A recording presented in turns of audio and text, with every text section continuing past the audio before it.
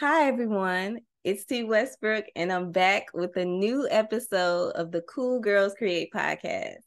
And y'all, I'm so hyped because I have a very special creative woman here today, and her name is Monrae. And if you don't know her, which I'm sure you do by now, but if you don't, you are in for a treat. So, hey, Monrae, how are you? Hello, how are you? I'm doing well. I'm doing well. Okay, so let's get started. Let's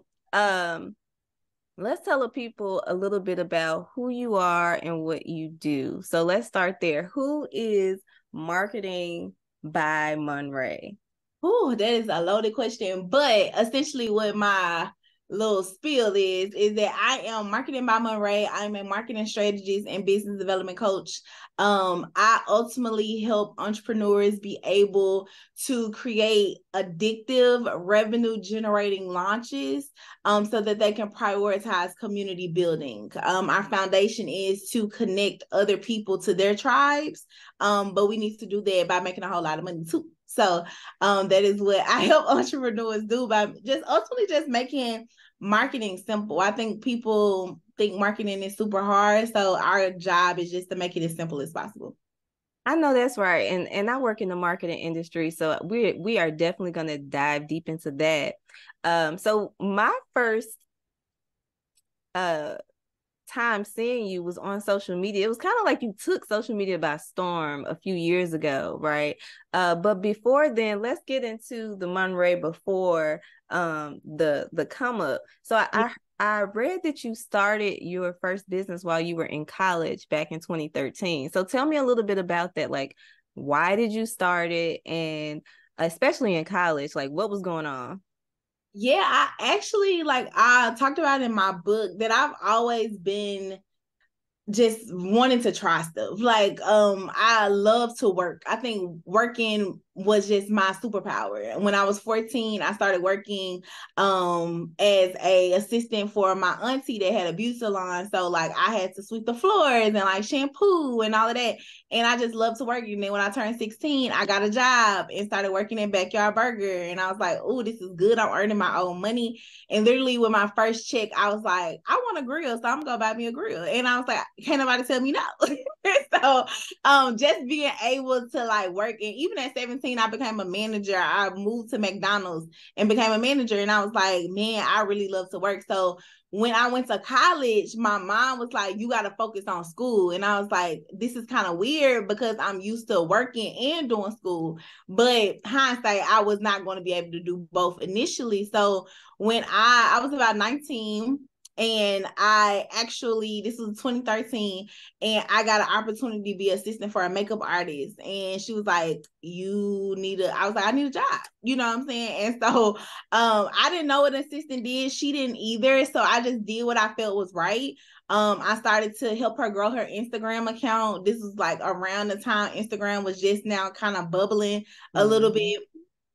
So we were growing her Instagram account. I was hosting events for her. I called myself doing PR, pitching her to doing I just was doing whatever I felt like was right. And when I was in that space, it just felt very good. And so that's kind of where the buzz started to happen.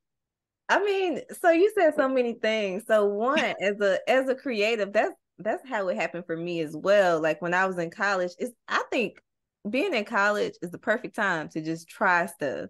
And I'm gonna try to keep it clean. I'm gonna try to keep it clean with cuss words, but try stuff, try. Yeah.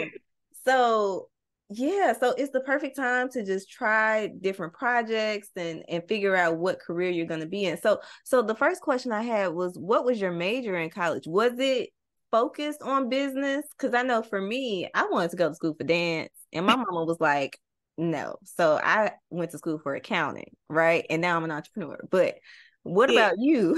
Me too. I actually went to school for accounting starting out. So I loved accounting. I was just like, this is because I started taking accounting classes in high school, and I took all of them, and I was like, okay, I could do this. And I seen myself. I actually reposted a post I made years ago, and I was like, I'm going to be a forensic accountant. I'm going to go work in New York. I'm gonna go be, working for the police station, all of the FBI. I want to work for the FBI. So to think now where my life is, that is not where I wanted to start. So I did not start. Well, I guess that's business, but like we took a couple marketing classes, as you know, but it wasn't like deep dive. Like they don't teach you anything in school for real. No, well, they teach you. Oh, it's tricky. So I went to Tennessee State. So Okay. I don't know if you went to a PWI or, you know, a black school. I went to I went to Southern Miss. So like I was on the whole other end of the spectrum. Yeah. So for me, I found who I was at my school. So if anything, it taught me about being proud to be a Black woman. And, you know, I did the internships and things like that, but it just helped me push myself out of my little introvert bubble. So, but I definitely can relate to, you know, not having the same experience as that. But I think I would encourage you, if you don't know exactly what you want to do, college is like a great place to figure that out. Oh, for sure. I tell so my boyfriend has a 17-year-old son, and I like at first he didn't want to go to school, and I was just like, you ain't gotta like, I don't want to be like that person where it's like you don't got no choice, but college is the perfect place of the balance of you get to be an adult and a child at the same time. You know what I'm saying? Exactly. That's a good way to put it. Yeah, like you need that little transition period. You get the food that's there for you, know, you got shelter, you know what I'm saying, little independence, you know. Exactly. But yeah. So you ended up, while you were in college, basically laying the foundation for your entrepreneurial journey with branding or brand management, because you were doing all the things. And this is so funny. Like I did, you know, I've been watching you, and you know, I did research, but I'm like, wow, we have like a very similar way that we approach entrepreneurship, because those are all the foundational things that I did as well. All types of events. And you know, when you're first starting out, it's like, I got to figure out how to do this. You know, I'm just gonna jump in and then we'll figure it out on the way. Yeah. But what was the transitional moment for you to make you realize, like, this is what I want to do? I think that moment when I started working with the makeup artist, like because I figured out I wasn't really that good in school. Like I knew I could do it, but it was boring to me. And sometimes it's very hard for me to put my energy towards something I don't want to do. And so I know I wanted to do accounting. I knew I understood what was going on. I knew I would be a great accountant, but I just didn't want to go. I didn't feel like, why I need to be in psychology classes. I'm never gonna speak Spanish. Like why? Like this, you know, like it was just like you're wasting my time, you know. Yeah. And so when I got to being able to apply these things in business, I was just like, I'm learning things that are applicable to my life. Like this makes more sense. And so at that moment, it just stirred something in me, and I was like, oh, this is what I'm supposed to be doing.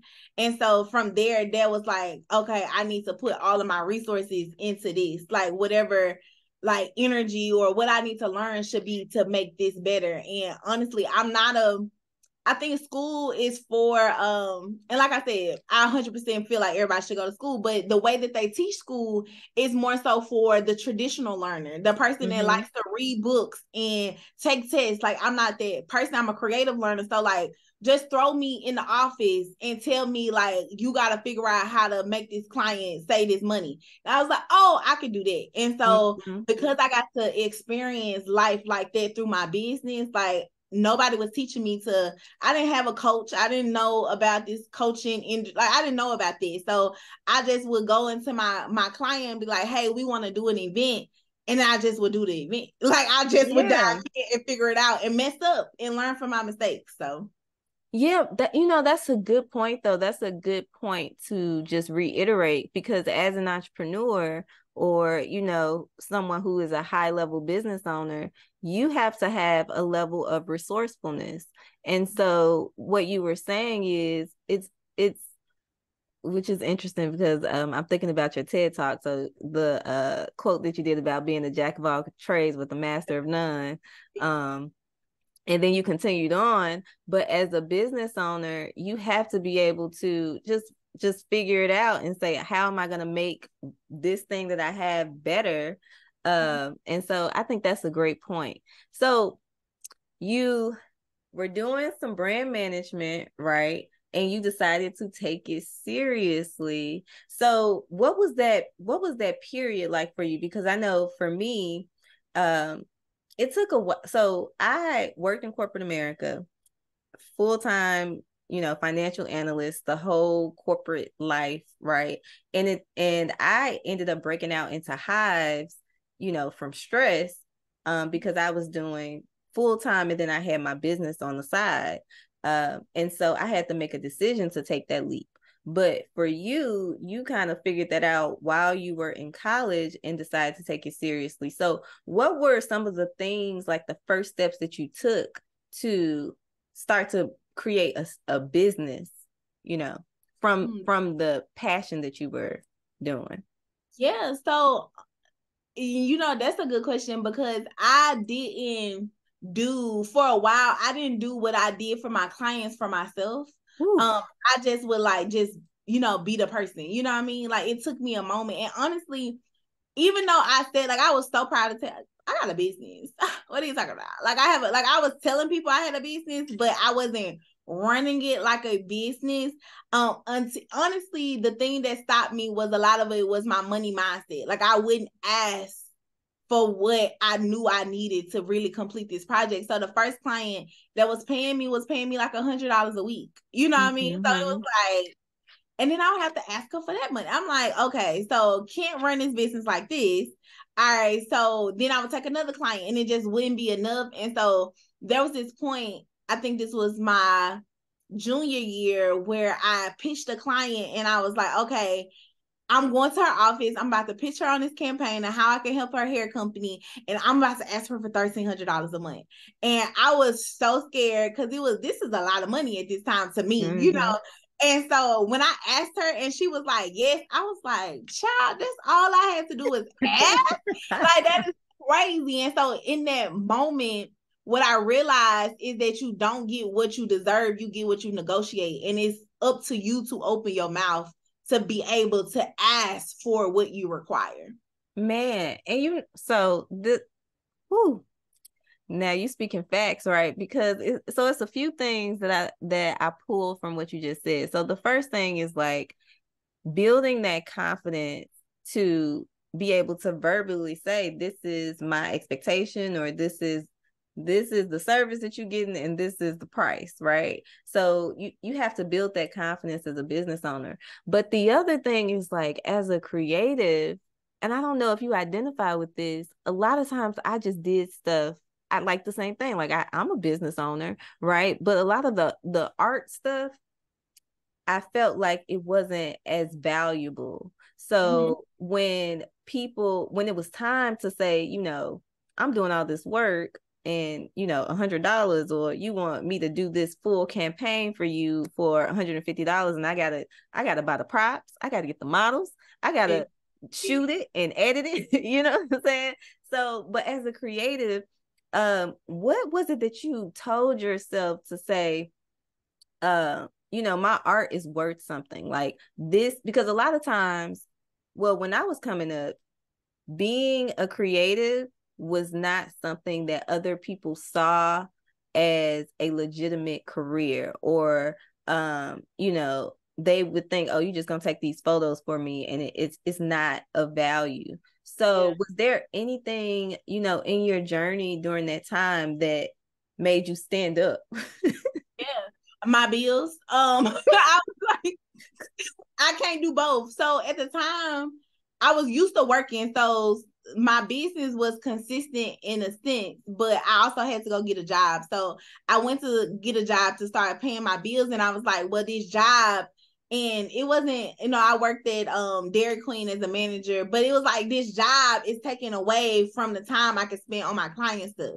And so I was like, you gotta be able to take over these bills so that I can be able to focus. And so I had to make the decision that I have to speak up for myself.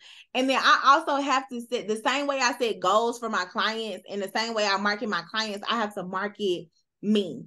And it took me honestly a while to get to that point, to the point, fast forward all the way to Atlanta for me to get to that point. But I started to just, cause I couldn't see like how I was going to tangibly make this money, right? Mm-hmm. Like I had this client that told me they was gonna pay me $1,300. I think they did it for like 1 or 2 months, and then she fell off. You know what I'm saying? And I was like, well, maybe that was too much. Maybe like I did the wrong thing, you know? And so I actually started creating e-commerce. I created the e-commerce brand.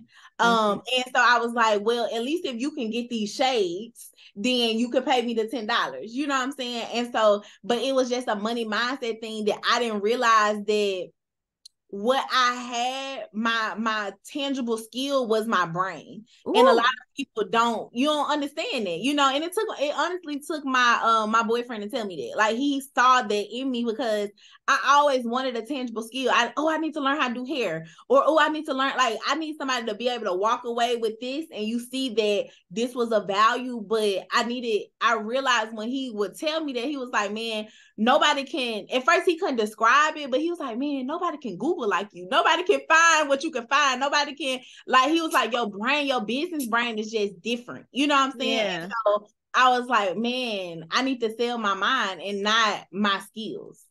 Oh my gosh. So, okay. So, girl, because what I'm thinking about is conversations that I've had with my mentors. And that's a whole other lesson about having people in your life that feed you in that way, right? So what you're describing right now is the gift of being a visionary, right? And I identify as that as well. And I find that a lot of creative women, specifically Black women that I know that have that skill set, it's very difficult to monetize it, because we don't look at it as, I guess I'll be candid, as something that is, you know, valuable. So, yeah. and I want to, you know, talk about that, because being able to take something that is in your mind and then make it real life with whatever you have, you know, as far as resources, is a real gift. But why do you think as visionaries we struggle with that? Like struggle with turning it into a business itself? For me, it was because it was easy. And so I thought everybody could do it. And I actually would get frustrated when people could. I'm like, you don't know just how to Google this thing and research and find a manufacturer? Exactly.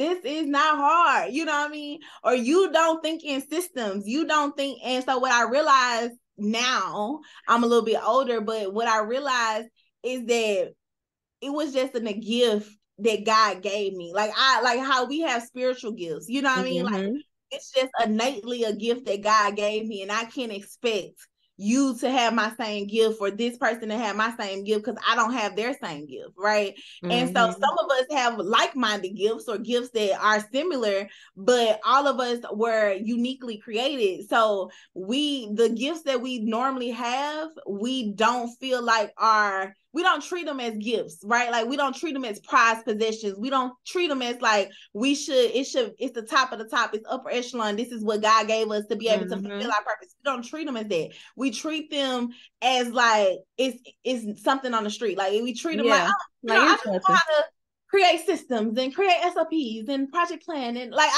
no, it's like, that is your gift. That is the way to unlock your destiny. That is the way to unlock, like, it's literally the steps, and we don't treat it like that. Do you think that it's a cultural thing? I think that I was also never taught to identify my gifts. I feel like were you taught to like kind of like dim a little bit, or fairly dim, but we just didn't talk about it, right? Like it wasn't something like my mom was like, you're really good at that do. You know what I mean? You're really good at the XYZ. You really have a hard work ethic. What's that? You know what I'm saying? So I feel like as future parents or parents, like we have to develop kids' gifts young. And I remember Eric, my boyfriend, telling me that like his son had a gift for, like he had an aptitude for speaking multiple languages. And he had no money, he was broke. So what the hell I'm gonna do with that? You know what I'm saying? So I can't help him speak all of these language, Portuguese, all I speak it. I can't pay for him to speak it. So I think that one, we have to have the resources to develop these gifts, but also two, we have to talk to people about their gifts. And I don't want to just limit it to children. I think there are some people and some women that I literally run across every day that's in corporate that's using their gift. They just don't know is there, and they don't know that that's their thing. Right. And see, that's the space that I'm in, is like really helping cultivate people and help them figure out, what is it that God gave you that comes naturally to you that you're just overlooking, because it's a journey that I'm still going through. Yeah. The other thing that you mentioned was mindset. So you've talked about, having a specific, you said money mindset, but I would like it to take it a step further and let's just umbrella statement and say mindset in general when it comes to being a creative or a creative entrepreneur, because there's levels to it, right? So I want to get into this when it comes to business. So you have, people talk about abundance mindset and or a lacking mindset, but what was there pivotal moments in your entrepreneurial journey where you had to have some major shifts in your mindset? Yeah, because I know I've had plenty. Yes. I would say there was several, like, I always say that God has taken me through an evolution probably every year. Like something changes. And so that means I have to change, which is it's scary because it's like I'm like, man, I'm tired of changing. I don't want to be better. You know what I mean? I would like to stay where I'm at for a little while. But my mindset had to go from one, first, being able to believe that my gifts were deserved to be monetized. Then I had to, by the time I developed the business, and then by the time I left school, I was now at the quote unquote, in my friends' eyes, the top of the food chain, right? Like I had made it according to them. I had started several businesses. I was working with clients, people. I was in a small city, so people knew me in the city, So Where were you? I was in Hattiesburg, Mississippi. Okay, Mississippi, because you said Southern. Okay, cool. So it's like, in their minds, it's like, oh, I made it. Like she gonna do good. She gonna kill it. So then I had to develop my mindset from being like, oh, okay, like I'm that girl, to now coming to a city like Atlanta, like nobody knows me. Like I gotta do some work. Yeah. So you went from big fish in a small pond to little fish in the ocean. Yes, exactly. And I was like, okay. And now I have to redevelop, because I developed my confidence in that area, but now I need to redevelop my confidence against some people that frankly just might be better than me. Like I never really had competition in Hattiesburg. Like it wasn't like another brand management. Like nobody was starting businesses in college, but now I'm in a city of hustlers, you know what I mean? And so I had to figure out how to like rise to the top, but I honestly just kept going back to my same mindset of like, can't nobody outwork you. Can't nobody outwork you. Just work hard, going back to that same 14-year-old mindset. And so then I was like, okay, now I need to develop, this is a business, because now I would, same thing, like even though I knew I needed to monetize it, now I need to bring on talent. Now I need to bring on people. So even though it was enough for you to give me $1,000 a month, for me to pay my payroll, for me to pay for this office, for me to pay for all of these things, now I need to develop the mindset of a CEO, And so, and those were all different things. And once I got the talent, now I need to become personally better because I'm an only child. So I don't care. You're an only child, girl? Yes. Ooh. So I have a sister and brother like on my daddy's side, but like I grew up by myself. So now I got an office full of employees telling me about their emotions and their feelings. And I feel like you said that. I'm like, what's your sign? I'm a Taurus. Oh, I actually love Taurus. I'm a Cancer. Yeah. So me and Tauruses actually get along. I feel like y'all are very like in your face as far as personality, but you're like you're whatever whoever you are, this is exactly what you're gonna get. And for the most part, y'all have like very even keeled temperaments. It's like, yeah, I like Taurus. Okay. So Yes. I can understand your sentiment about like now you hiring people, you like, why y'all all of y'all feelings? And I'm over here, It's like, what I'm is a Cancer. going I'm like, oh my gosh, are you okay today? on? No, that was I gotta not dial it my all the way emotions. back. I gotta dial it back. Yes. So in your journey, you went from being in college, for accounting. Is that what you ended up graduating with? No, girl. I ended up, so my junior year, I actually failed my last, well, I made a D. So, you got to make a C or above. So I made a D and I was like, well, I'm doing this business, so this don't matter. So change this degree to business and let's see out. So, Okay, so your general business degree, and then mhm. you started taking on clients. And then so when did you move from Mississippi to Atlanta? When like was that while you were figuring out the entrepreneurial thing? It was literally 2 weeks after I graduated. So 2 weeks after I graduated, I moved out of my apartment. I put everything in my car. I put it in my boyfriend's house. And then we drove to Atlanta like a week or two later. And then I got there and I realized that I didn't have an apartment. Like they told me I had one, but they was like, no, I found out like my roommate had got us evicted and I didn't know about it on like almost Oh my evicted. gosh. So because I was always in my boyfriend's house. I didn't know what was going on, so anyways, I had to go to Atlanta. I'm here now. My stuff is in the car and I don't got no apartment. So I had to figure it out.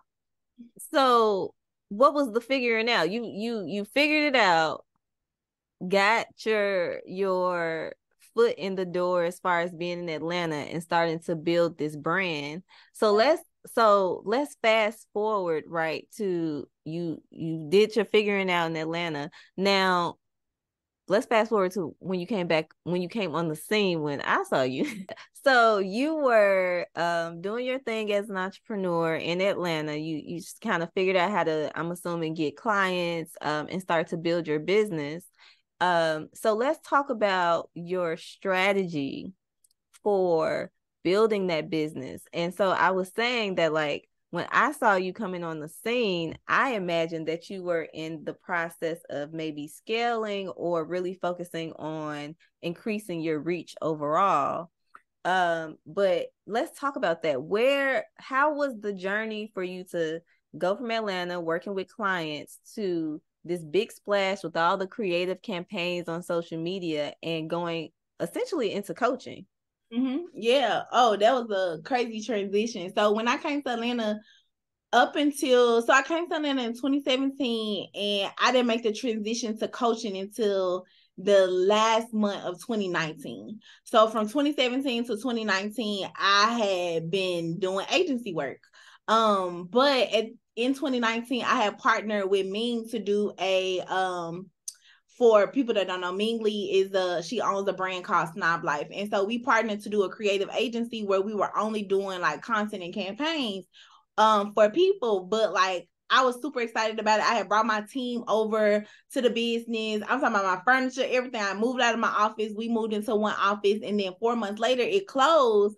And I'm like, I don't know what I'm gonna do. Like, this is not okay, Lord. We was talking about this. This is not what you said. Can we spend a little bit of time right there on the closing? Because a lot of people talk about the success of being an entrepreneur, but there are a lot of failures, closings, drop-offs. Yeah. And especially with partnerships. So I'm based in Nashville. But I opened a one-stop shop kind of studio a while back earlier in my entrepreneurial journey, and it was a partnership. So it was hair, makeup, wardrobe, and content, right? But the partnership didn't work out and we ended up closing after a year. But I'm curious to know, like, what was the climate for the closing? And if there was anything that you learned in that moment, what was it? Yeah, so I learned a lot through, because I've never partnered with anybody. Like, it's always been on my own merit. And with the development of the partnership, I was excited because I was like, this is like, I had built so many 7-figure businesses for other people. I was like, this is my time to build my 7-figure business with this partnership. And so I went into the mindset. That's why I went in like 10 toes in, like, I'm bringing my team, I'm bringing my resources, like, we finna do this. And so, but what I realized is that, and I still was at the point where I didn't realize how much personal life collided with your business sometimes, right? Mm-hmm. And so Ming was actually going through something. She had just had a baby. She was going through postpartum. She had a lot of stuff going on, but also we just run business differently. You know what I'm saying? I'm a creative, but I'm also very strategic. I'm also very documented. I'm also very orderly. Me not like that. Like, she like, creative today, the sky is blue. And I was just like, what you mean? No, yesterday we said, yeah.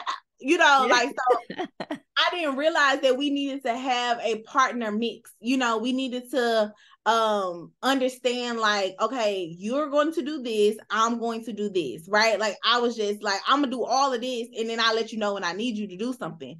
Oh, and wow. that's not a partnership works. And so by the end of it was just like, okay, this is closing, because we're not profitable. Like, we were making money, but it's not, at the end of the day, it's not profitable enough for me to take home enough money and you to take home enough money for it to make sense. And Right. I needed to make money. I had started, I had got a house, like, I had bills, so and at that point it was frustrating, because I'm like, dang, I done brought my whole team over here, and now I need them to make a decision, like, which way you trying to go. And I just didn't want to put them in a place to make the decision, because I was like, I think it was also fear that you wasn't gonna choose me, because if you know the situation, like, me already got a 7-figure business, you know what I'm saying? So you already know, like, this business has notoriety. We still on the come up. I'm not marketing by Monrae, So yeah, so I just left the team, I left the equipment, I left everything there, and I went home. And once again, I figured it out. Went back to the drawing board, baby, because Yes. that's what we do. Yes, Yeah. every time, every single time. Yeah, and I just want to like reiterate some key points in what you're saying, because again, people glamorize entrepreneurship, but when it comes to, well, there are a few things. So with partnerships, I get a lot of negative. I feel like people are negative when it comes to partnerships and collaborations, meaning either you've been burned or you just feel like you can do everything on your own. And those two ways of thinking, I feel like hinders us a lot as entrepreneurs. So I think it's important, like you said, to figure out, who you're working with. You have to have the same styles when it comes to running a business, but also personalities and vibes. And being in a partnership is almost like, it's almost like being married or having a boyfriend or a family. You know what I'm saying? So you got to get the chemistry right. And know when, if one person is going through something, you got to pick up here. But if this person is doing this, then you got to pick up slack over here. And then the other thing that you mentioned that I thought was interesting was going back to the drawing board. So a lot of times we see the success, right? And we don't know that behind the scenes, I had to start over. Or I was listening to your TED talk and you was like, I got this inventory and it's looking at me and I'm looking at it. You know what I'm saying? Yes, exactly. So same thing. So, I've done events, open studios, had inventory. So all of those things, I want people to know that just because you fail, and I'm doing air quotes, at something doesn't mean that that's the end of the road. You know what I'm saying? Yes. No, I always feel like your failure is setting you up for your next success. I was watching an interview from Mike Todd, and he says he always measures his success not by success to success, but storm to storm, because I know in the middle of the storm there's going to be success, right? And a lot of times we don't think about, like, and if I think about, like, just the way that God works, because anything that you ask for, he tests you on. You know what I mean? So the moment that you like, God, I'm ready for abundance, I'm ready for more money, he's like, okay, let me test your finances. Let me see if you really want it. You like, now I ain't even like that, you know? So I think like that storm to storm, you know, like you are on the way to something, some breakthrough that's about to happen. And so I think a lot of people just feel like, and I felt like that at the time. Like, I'm not even gonna lie and say I was like, oh, this is gonna be great. Like, I was like, man, what am I going to do? And not to me, like, I went back to doing, I was like, okay, let me just get clients. He was like, girl, I didn't break you up from that situation to go back to the same thing I told you not to do the first thing. You know, like, it wasn't working. I was trying to get clients, and the clients that I would get, that would get on my nerves, and it was just like, it's not working. So I really had to have a come to Jesus meeting and be like, now, Lord, what do you want me to do? And so he was like, go back and do what I told you to do the first time, which was to teach. Like, he had been telling me, and it's the crazy thing when I look back on it, me, the day before we launched the agency, we were sitting on her couch and she was like, what if we just do some like online stuff? And I looked at her like, help you all show me. Like, girl, I done brought all these people. Like, we were launching the next day, like going live, telling people, I done brought my team over here. We done set everything up. Like, the project is done. You know, what do you mean? You know, so, but God kept planting these seeds, because we did launch something online and it was doing well, but it wasn't what I was used to. But it was because I took God out of it. Like, he wasn't leading it anymore. Ooh. And so he told me to go back to do what I told you. And that is how I got to this marketing by Monrae that you guys know today. Yes. Okay. So before we get into the marketing Monrae, because this is where all the tea is, you know, when we start talking about the marketing and business. But so I'm being a true Cancer here, y'all, because as soon as she said, go back, start doing what I told you, I just felt the emotion, because I feel like in my journey, that's something that I've really had to work through. And it's just a blessing to do this podcast and have these conversations, because a lot of times, honestly, you feel like you're in it alone. Mm-hmm. And what you were saying about, you know, you talk about Meg said, she like, we should do this online thing. You like, what? But to be honest, God gives you signs all the time. And what happens is we start being in our own heads and start overthinking and what if this, and moving away from the path that he had already laid out for us. And that's really what stood out to me about what you said, because a lot of times God is telling you, this is your gift. This is where all of the abundance is going to happen, you know. And I find that with women that are in this space, when it comes to teaching or coaching, we don't want to accept that title. So I know for me, I struggle with like, well, who am I to coach other people about marketing or business? Who am I to call myself, you know, a teacher or a coach? But that's something that God put in you. You know what I'm saying? All right. So let's get to marketing by Monrae. So you splashed on the scene, right? And to me, I was like, who is this girl with these relatable campaigns, right? So let's talk about that. So you decided, you went back to Mississippi, went back to the drawing board, and then Marketing Monrae was born. So I didn't go back to Mississippi. I still was in Atlanta. Oh, you went back to, you said, she said, no, I ain't go back. Board, but I ain't go back. That's another thing. We do not like going back home, baby. I was not going back. Yeah, I left Memphis. How long it's been? I think I moved away from home in 2008, baby. I said, Me as well. You went back to the drawing board. So tell me about this part of your journey. What were the steps that you took to basically rebuild? Yeah, so at this point now I'm like, all right, now I gotta do this teacher thing because it's what the Lord is telling me to do. And so I was already doing like webinars and trainings, but I was doing it for fun. Like I hadn't really put energy behind it. But people they loved it. Like they were like, this is really helping me. And so I literally still have students from 2019 that still work with me in my highest level program.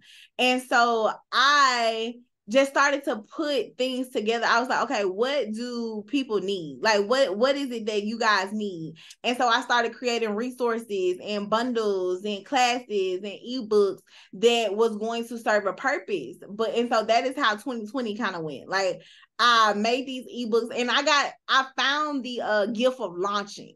And that's what we teach today. But I found the gift of launching because I realized that a lot of times people want people to buy stuff from them, but they just drop it. It's like it's silent. Like it's they like Beyonce.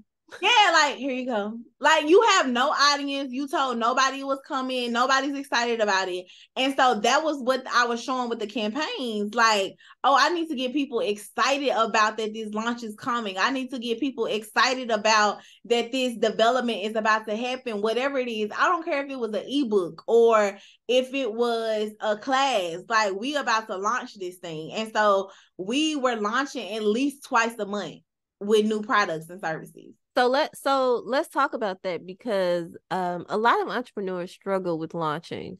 And based on my experience, so I've worked with close to 5,000 entrepreneurs now in the last 5 years, right? And specifically Black entrepreneurs. So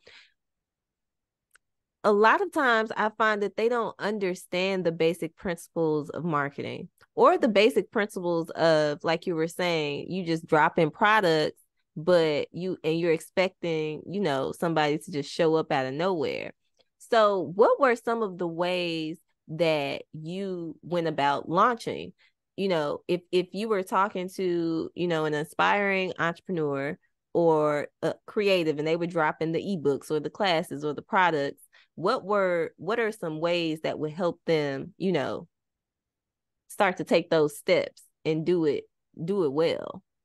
Yeah, so one way that we launch, and I teach people to launch is that we have a disruptive method. Like you don't need to just show up on the internet. You need to disrupt the internet, right? So the fact that you even remember our campaigns was the point, right? Like I needed that to be embedded in your mind for you to be like, I don't care what's like, I need to be in the top conversation when you think about coaches, right? Because of the campaigns. And so what I tell people is first, you have to have a creative concept because as much knowledge as you know, as good as you are in what you are doing, that if you don't have a hook for people to be like tied in and for me to stop scrolling and see what you got going on, then I'm not going to stop to see that you are good at what you're supposed to be doing, right? And so wait, pause. So let's break it down for the people in the back who don't know what a hook is. Okay. So when I say hook, I mean in the sense of, and of course we know like it could come in the form of content, but I mean like our hook was our creative concepts where we had campaigns where I redid the Upgrade You video from Beyonce. I did the Different World campaign. We did a Grownish campaign where it was like a spin off of the show. We've Homecoming, Beyonce Homecoming. Like we've done several different type of campaigns, but because it was outside of the norm of what you were scrolling past, it made you stop. And so because it made you stop, it gave me enough time for you to consume the message. And I feel like a lot of people don't understand the way that humans consume information. And that's why your marketing don't land, because most humans consume information visually. I may be a reader, or I may be like, depending on, there's different ways that you can, but everybody consumes information visually. That's why there are commercials. There's why we watch TV. Like that's why we do the way that we do. So I was like, if everybody consumes visually, then I need to make sure that the way that I'm giving them this information is visually appealing to make them to stop to, if they are the reader, we got something for that. We got something you can read. The landing page, long as Winchester. You know what I'm saying? Like, you could go read on it, right? Or if you are the strategic person, we got the stats, we got the data, we got the testimonials, but everybody needs to be able to stop and be hooked in by that visual, appealing thing, if that makes sense. Yeah, that makes perfect sense. I hope y'all taking notes, because y'all, I tried. It is not easy to get people to understand just that basic concept of how people consume information, but more so, like you were saying, the hook, like, be disruptive. Like, a lot of times as entrepreneurs, or I think in general, like the way that the world is, we kind of have like this pack mentality. So people see one thing work and they're like, okay, I'm gonna go try to replicate that. And in marketing, that's not the move. You know what I'm saying?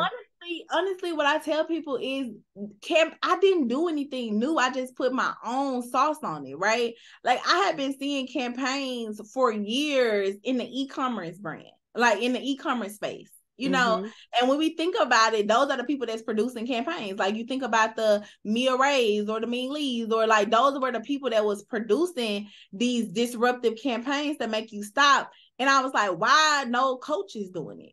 So sometimes we looking to copy and paste from our neighbors instead of going to the next neighborhood over, or going to the another city and see what's going on in a whole nother industry. Something may be working for somebody else, but it doesn't have to be in your industry. Like, if you are in the beauty, why are we only looking at beauty? Go look at what's working in tech. Go look at what's working somewhere in a software. Like, how did they do a launch? Like, I just study business, period. I don't care if McDonald's do it and it work, I'm gonna apply it. So just study the business. Yes, and this is a perfect segue. You just give me all the segues, right? Because I really want to make sure we get to this, which is the art of business, or I like to say being a student of the game. And I think a lot of people want to be their own boss, but there is literally levels to being a business owner, and and there's a way to do business, right? So when it comes to some of the key things that you feel are important with building a business, when it comes to, systems, or even, your schedule, how you run the business, what you're feeding your mind and your spirit, all of those things are important. What's your regimen? Like, how do you get down with running your business? What are some key things that you think people should know? Yes. Or common misconceptions, Well, common misconceptions. I was watching something I think on social media the other day. Like, people feel like everybody needs a morning routine. You need to spend 100 hours on your morning routine and your night routine. Like, I'm not that girl. I am such, like, I'm organized in business, but my personal life be chaotic. Like, and I feel like I probably won't ever have both, right? But there is no morning routine for me. Like, there is no, like, get up, make your bed. Like, if you make your bed, that means that's the first thing you completed for the day. No, my bed is not made up right now. But my partner, he make up the bed sometimes, you know what I'm saying? But for me, it was like how I ran internally in the business. And I also feel like, before I tell you this, there's different seasons for different things.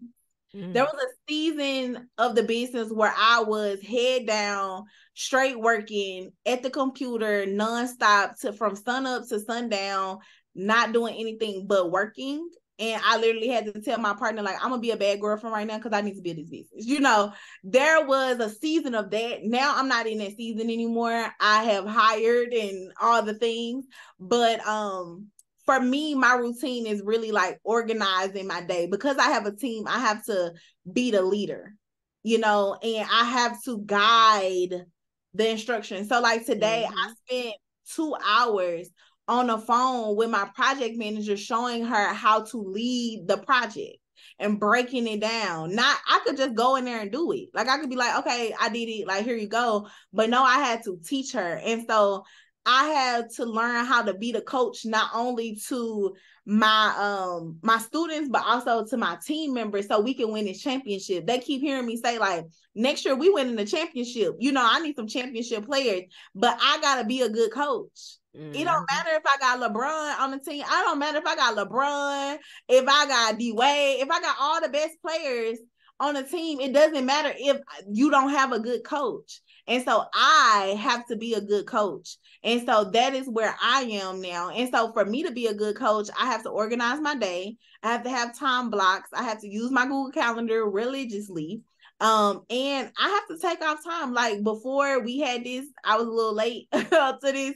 But I was outside. I was just, girl, don't be telling on yourself. It's okay. But no, this is no, I'm just saying, like, I was outside on the balcony reading the Bible, and I was eating my hot wings, and I was in the space, but because before I can lead the team for the rest of the day, I mentally need to be in the right space. And so it's okay for me to take an hour in the middle of the day to do that. It's okay for me to stop my day and go take a walk. It's okay for me to go to the gym. Like, now you get to this space, and I think people start their businesses wanting to run their business like this. Like, oh, I want the freedom to be able to have the luxury. No, girl. You got to work hard first. Then you can get to the level where 1 o'clock lunch break. Like, I 1 didn't o'clock have nap. lunch break. Right, naps. Wasn't no naps when I was broke. Like, so. No, I'm still going to take a nap if I'm broke. Like, I'm going to sleep. No. But oh my gosh, it's so many things. I keep saying there's so many things that you said, but it's like, you preach it, girl. So the first thing, and I like to reiterate, because it's stuff that's important, y'all. So when I say it's levels to entrepreneurship, when you are first starting out, I think one of the biggest mistakes, and I've made this mistake, is that I didn't build my first business in a way where it could run itself, or I could bring on other people to run it, right? To help run it. And so I think as an entrepreneur, if you don't walk away with anything else, when you're a solo entrepreneur, like Monrae is saying, you have to have your head down, you have to be working, right? But that does not mean that you are building the business to be on your back, right? So you have to put systems in place. And when we say systems, that's just a simple word. I mean, a complicated word of saying, you have to put steps in place, processes in place that I like to say repeatable processes. So whatever it is that's making you money, that's where you start with. You put something in place that if you got sick for a week, you could give somebody the steps to that process and your business will still keep going, right? So that's something important that I feel like a lot of entrepreneurs don't understand. So like you were saying, you don't just wake up and say, I got this freedom, this financial freedom, or I have more time. You have to build your business in a way to support that, right? And then it was something else that you said that, being in the right mind space to lead. So a lot of entrepreneurs, they're just solo entrepreneurs, right? Or they are aspiring, they got a hobby, they might be making money, not profitable. But we talking to people who really want to take things to the next level and actually run a profitable business. And in order to do that, you have to prepare yourself to lead. You have to prepare yourself to teach. And the only way to do that is to really get to know your business really well and to get help from coaches, mentors, and whether that's a Monrae or somebody that you got to look at on YouTube. But the result that you should be focused on is building a business that you can lead and then hand off for other people to actually keep it going. Right. So let's talk about, it was one thing that you mentioned earlier when you were talking about like launching, right? And you said that y'all launch twice a month, right? So with the launching, what's the most important thing other than like having that hook? Is there anything that entrepreneurs miss when it comes to launching products, specifically like ebooks, digital products, right? A lot of people just put all of that stuff out, but it's not of value. And so one thing that you said was like you figured out, okay, what is it that y'all need? How did you figure out what people needed? I started with I started polling the audience that I started to grow, but one thing I tell entrepreneurs is like you need to focus on the transformation. First, you need to not like don't make the mistake that I made. And I guess I wouldn't call it a mistake, but I feel like today it's a mistake because of what has happened. But like I told you we did 2 launches a month, but every time we launch something new. And so I feel like I had to make those mistakes so I could teach people not to do that, right? And so because we're creative, we just want to create something new. Like I'm like, oh, a new ebook, oh, a new this, a new this, a new this. And I had to realize I can make $1 million or I can make several $1 million by selling the same thing over and over again, just to a different audience. And so that's where you should lean in. What is the biggest transformation that you want to make and how you going to take them from point A to point B? And then what is the vehicle to get you there? Like, do it need to be a program? Does it need to be a course? Is it a mastermind? Is it an ebook? Is it a in-person class? Like using whatever that vehicle is, the VIP day, like using a vehicle to get you there, but you're not supposed to create something new. And if you're creative, that feels very foreign to you, right? Like, it's like, no, but I tell people all the time that making money is boring. Like, you're not supposed to, the fun part of making money is not in your offer, it's in how you get new people. So like I was having fun with creating the campaigns when we got to that part of the second year, but by the time we created the campaigns, we were selling the same thing over and over and over again. We just figured out a new way to reposition it into our audience and retell the story. And so that's where my creative self got to shine, because that's how I was selling. I was just selling the same thing over and over again. Did y'all hear what she said? No, seriously. And we gonna I got one more question. We're gonna close you out because I want to be mindful of your time. So as a business owner, a lot of times we want to launch product after product or service after service. But what I like to say, and I learned this from one of my coaches, one product, one system, one way of getting customers for 1 year. Right? Because we like, I want to do this and I want to do that, and this not making money, so let me try this. You have to be consistent. You know what I'm saying? And a lot of times it's not, the answer isn't creating new things. It's like you said, repackaging what you already have. Yeah. All right. So let's get to the question that a lot of people want to know when it comes to, just overall marketing. Well, it's questions that people want to know about marketing. Then I got one about scaling. So when it comes to marketing, what do you think? So when I saw you launch your campaigns, I saw that you were on different not different platforms, but I saw you used ads like on Shade Room, Neighborhood Talk, or whatever the different communities were. Can you speak to that just a little bit? Because a lot of times people want to pay for ads or launch campaigns, but they might not be in the right stage of, their business, meaning they don't have the product fully developed or the right product, or they just in the wrong step of the process. So they wasting money because, they're not using a strategy. So can you speak to strategy when it comes to launching campaigns and running ads? Like, what's the biggest lesson that you've learned? Well, the lesson that we learned was like, you have to lead with strategy. So even we have an 8-step process of how to create campaigns, but our second step is the messaging, which is the concept, that's the hook. And then pair it with the strategy, and those two go together, right? So yes, I need to hook you in, but I need to have strategy to hook you in. Like, what are you hooking into, right?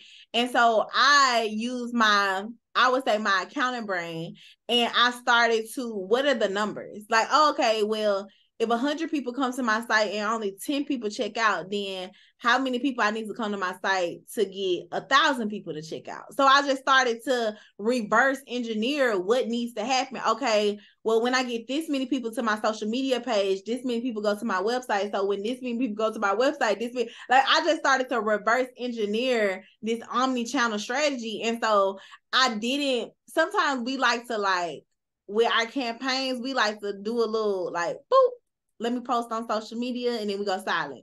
Then boop, let me run a little ad, then we go silent. But my strategy has always been, let's get the traffic. Like, it's like a party. I want everybody to come to my party at one time. So let me get the traffic. I got 2 weeks. Let me just hit them back to back.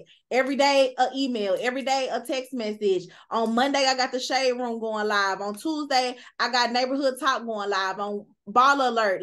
Every day, let me get in new traffic sources. And now I also can see, based on that, okay, Monday Shade Room went live. Let me look on my website and see how much traffic I got from that post. Okay, let me see how much money I got from that post. So did I get my money back? So I can be able to see my ROI in it. And a lot of times when we run a campaign, we like to just do a little something. And it's like, nah, let's throw the kitchen sink at the duration of the campaign so we can get the traffic, and then we can make it happen and make the money. Like, instead of us trying to make $1 million in a year, let's make it in a month. Why not? We got the traffic to do it. Yeah. You drop so many gems that I think it's just, it's difficult to try to get people to understand a lot of these concepts, or maybe it's not difficult, but you got to start from the basics. So basically what you're saying is you have to get the traffic first, right? And the other thing is like data. And I'm going to stand on my, I don't know, stand on the pew about this, but you really have to focus on data as an entrepreneur, because a lot of times we just doing stuff and there is no strategy, right? Okay, so final question. What do you think was your biggest lesson when it comes to scaling from a 6-figure, let's say 0 to 6 figures, 6 figures to 7 figures? My biggest lesson from 0 to 6 was 6 figures ain't enough money. Because I didn't even realize that I had made 6 figures. And then at the end of the year, when I was looking at my stuff, to pull for my taxes, and I'm like, we made 6 figures. And I was like, who been stealing my money? Because I'm still broke. I don't understand where my money is going. So I learned that going from 6. When I learned going from 6 to 7, ironically, the same thing. This is not enough money, And so a lot of times we're looking at somebody listening, $1 million is not enough money. No, $1 million is only $100,000 10 times, And so when you start to scale your business, you scale your expenses, you scale your visibility, you scale your time. Everything is being scaled too. You don't have the same. If I had the same expenses that I had at 6 figures, at 7 figures, I'd be rich, But a lot of times you have to learn a lesson of what it takes to run a 6-figure business is not the same thing it took it to run a 7. And because I had never seen somebody run a 7-figure business, I started doing trial and error. So it's okay, well, I don't have time, so let me pay for these funnels. Let me pay for this. Everybody said I need to hire a team. So I hired a team, and now I got 30 people in the office, and then my payroll is $150,000 a month. And I'm like, this is crazy, And so you start making mistakes, and then you realize oh, these mistakes, I get to make them because, I'm the CEO, but these mistakes are not free, I have to pay for these mistakes. And so that would be the biggest lesson. We made over, I would say, $5 to $6 million in the last few years since we transitioned in 2020, but I had to pay mistake. I had to pay for my own lesson. I had to pay for my own education of somebody, because nobody said that. Even if you have a coach, they're not going to be able to tell you everything, right? You just gonna have to go through some trial and error on your own, and you just gonna pay for the mistakes. And so you just gotta be ready for that. And you know what? And I think that's totally fine as entrepreneurs. I'd say let's make the mistakes and pay for the mistakes earlier on before they get more expensive. So that's what it's all about. It's just constantly, progressing and moving forward. All right. So this was such a good conversation. I'm like, I know we got to be mindful of time. So if there's one last thing that you could leave with these creative women and aspiring entrepreneurs, what would it be? Yeah, I would say figure out, like, really tap into what your own purpose is, like what you're supposed to be doing in this journey, and don't leave, especially if you're coming back from corporate or whatever your experience of your past life is. Don't leave that behind. Everything that I'm learning today, or everything that I'm going through today, I can literally trace it back to when I was 14, working in my auntie beauty shop, the work ethic that she was teaching me then. So, like, just because you coming out of corporate, or just because you are starting this business from scratch, this life is not from scratch, right? So take those same experiences and bring them into this business, because if you are divinely on your journey, God has already set up these seeds in your life to prepare you for this moment. So this is nothing new. You just on a new journey. I know that's right. And, I'm not going to add anything to that because I think you said it so eloquently. So is there anything that you want to share with the audience that you have coming up? Any new products, any programs? What you got going on? Yes. I would say I would love everybody to stay tapped into. We have a podcast called the Ghetto CEO Podcast, where we talk about the highs and the lows of entrepreneurship. So y'all make sure y'all check that out. And then we have a live event called the Ghetto CEO Live, where we will be bringing some of my entrepreneur friends and our community out. We call our community the coworkers, because as entrepreneurs, we don't have coworkers. So we are each other's coworkers. No, we ain't got no coworkers. Exactly. And we used to have the most fun time. Y'all used to go to happy hour. Y'all used to, those were where you found your friends. And so we created our coworkers community to find your tribe in entrepreneurship. And so we're just gonna have a good weekend. We're gonna go see the Beyonce movie. We're gonna go to brunch. We got all kind of things to happen, but we are going to end it with the Ghetto CEO Live podcast live in just a celebration setting, so we could just celebrate the highs and the lows of this year, because it's been a little crazy. You have the date for that? Yes, it is December 15th and 16th here in Atlanta, Georgia. Okay, cool. All right. So y'all heard it from Monrae. Thank you so much for joining me. This has been a dope conversation. I had a great time, and see y'all later. Taniesha and Monrae signing out. Bye. Bye.